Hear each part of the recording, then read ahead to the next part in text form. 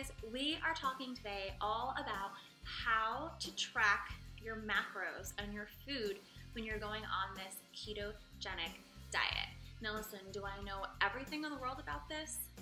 No, but I know what has worked for me, and I know what has shown me results, and I know what I've researched and what I've listened to on podcasts and watched YouTube videos and read articles and listened to videos of doctors talking about it, and I'm just really excited to share it with you guys. So we're making a video because so many of you have asked questions that it is so much easier to just put it all in one place, and then if there's anything I haven't addressed at the end, feel free in the comments to go ahead and ask away.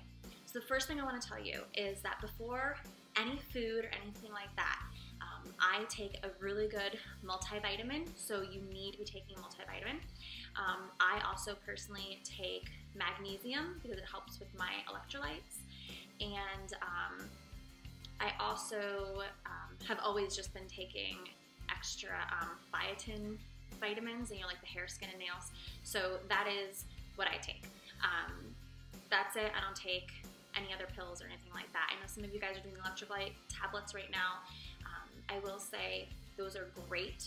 I use pink Himalayan salt on like all of my food, and I did purchase the magnesium to see if it would help with headaches, and so far it has. So I'm sticking with it, and it's making me feel really great. So you definitely want to look into the multivitamin. Please, please, please be taking a good multivitamin, especially when you're first learning how to eat like this. It can be really easy to not get your micronutrients, which are all those like great little vitamins and nutrients and things that you need, okay? Because we're kind of so in the beginning focused on the ratios of the food that we're eating that we're worried about the macros, and we ignore that. So get a very, very good multivitamin, okay? Now, I want to show you guys the app that I use to track everything. It's called Carb Manager. I have an iPhone. I'm going to get into it for you. I don't know. I'm assuming it's also on like Google and Android and all that kind of stuff, but I do have an iPhone, so I know it's on iOS. So that's what I use. It looks like, see if I can show you. Okay, do you see Carb Manager right there? See the C and the M? That is Carb Manager. Go ahead and download that. You can download it for free. There is a free trial. I do now pay for the premium membership. I think I paid for 3 months at a time or something like that. You don't have to do that. I did that because it was working so well for me that I wanted to stick with it, and I'm able to actually go in and put in my own recipes and stuff. So I just tell them what's in my recipe, and it figures out all the sciencey stuff, and I don't have to do it, which is great. So that's that. I will say in the very, very beginning, I also kept a journal. I want to show it to you guys. I had a journal, and what I would do in order to be successful, I did this for 3 weeks straight. Every night before I went to sleep, I planned out my food intake for the next day. I would sit here and I would write down what the date was going to be. Show you an example. Okay, can't really see it, but I would write down the date. I would write down what my current weight was. I would write down what my goal was, just to keep it in front of me. I would write down, meal 1, meal 2, meal 3, and I would plan them out. And sometimes meal 1 was just a bulletproof coffee in the morning, or coffee with keto cream. And that might have been my only meal for meal 1. But then I would plan out meal 2, meal 3. I would think about, what am I drinking my ketones? I would think about, in the very beginning, I even planned out a snack, and then I realized that I was so full I didn't need it anymore, so I started cutting that out.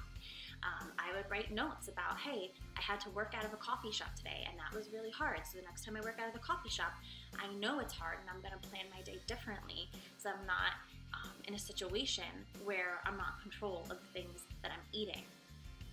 If you plan out your food the night before, you will be so much more successful, and you won't be stressful. You'll wake up already knowing what you're going to do. You can take stuff to work with you. If you work at home, or if you're a stay-at-home parent, you know exactly what's in the fridge that you're going to do. You know what you're doing for dinner. I would plan. I know what nights of the week I'm out of the house, and I would know, okay, well that night I'm not making a full dinner for everybody, so I need to eat before I leave the house. All those types of things, okay? You will be so much more successful if you plan your food, and especially especially in the beginning, it'll help you learn how to eat a ketogenic diet.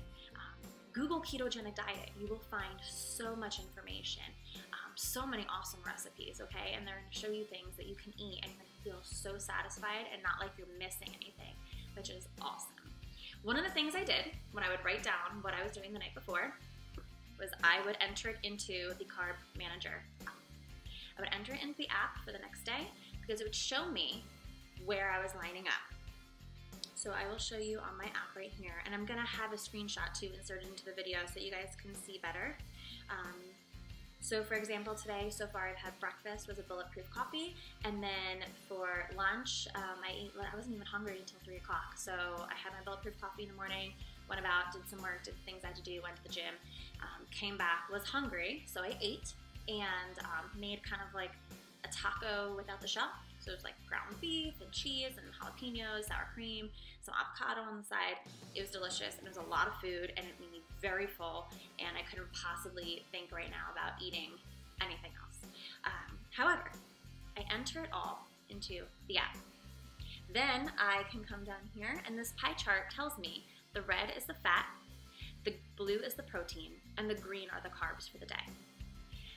You want to goal yourself, for most people, between 70 and 75% fat for your day, 20% protein. You need to try to not go over that protein.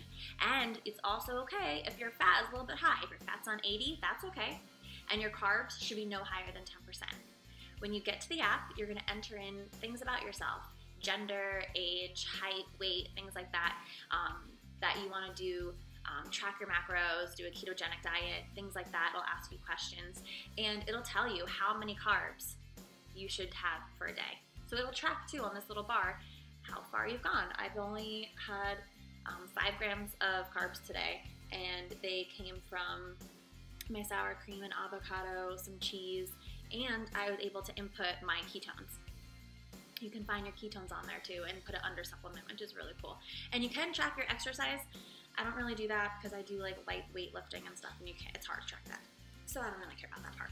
But if you're running and doing other things, go ahead, track it. So it'll tell you.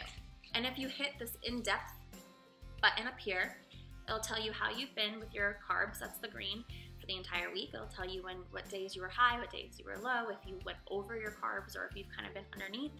It'll tell you for the day your actual percentages. So sometimes it's hard to just look at the shape of the pie chart, but it'll tell you. So right now my carbs are at 2%, my fat is at 78, and my protein is at 19.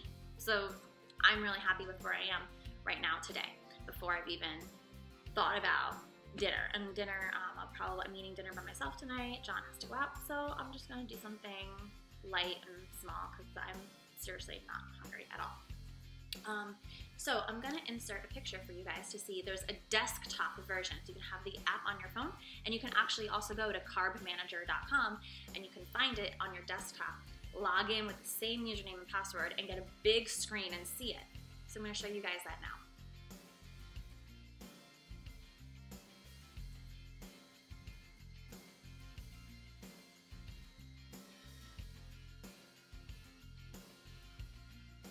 So what's really cool about all of that is that you're able to go through and click. And what's awesome, a lot of you guys have wanted to see what I'm eating, my management, how I'm tracking things. You can actually go to the community tab in Carb Manager and you can invite friends and become friends with people. So if you know me personally, you can go ahead and search me by my email address, and then you can actually go back through my days and see what I've been eating, and I would gladly share that with you guys, and you can go ahead and see kind of just what an average day looks like for me now. So that's a lot of fun as well. That's how I track all my food. You can actually also go in and custom make recipes. So if you know that you're making your own low carb marinara sauce, you can go ahead and put all the ingredients in and then see how it tracks out. I created my own recipe for my bulletproof coffee in the app. I also created my own recipe for green bean casserole, just green beans with some different cheeses mixed all together, bake it with cheese and bacon on top. It's amazing. That's in there too. So it figures out all of that for you, which is awesome. I am also on Pinterest. and you can buy a board called Keto, and I just drop in a lot of recipes that I find in there, and I've made a lot of them so far. The wings in there are great. I made chocolate peanut butter fat bombs. Fat bombs are almost like a little snack that you can make if you need extra fat in your day. You can say, oh, okay, I wanted something sweet after dinner. I need to up my fat a little bit. I'm gonna eat this fat bomb. And it's delicious. Seriously, you wanna go to the Pinterest board and go check out that recipe because it is wonderful. So that is how I track everything. In the very beginning, ask questions. Ask me questions, ask your promoter questions. Go ahead and look up recipes on Pinterest, on Google. You can find shopping lists of what to shop and what to go buy. I'm gonna post another video the next time I go to Costco and shop right